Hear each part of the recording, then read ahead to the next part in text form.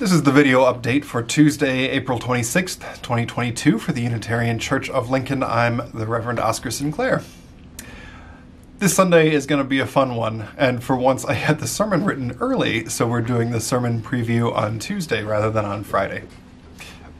This week we're talking about winning and losing, teams, and the Queen of England, and why rooting for the Baltimore Orioles is a cure for Trumpism.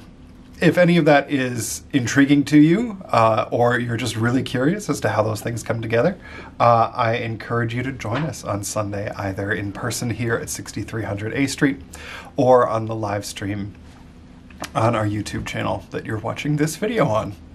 I bring up the YouTube channel because this Sunday is also the Lincoln Marathon. So if you're coming to church, check what the marathon route is. I have once gotten stuck in that snarl and don't want to repeat that experience.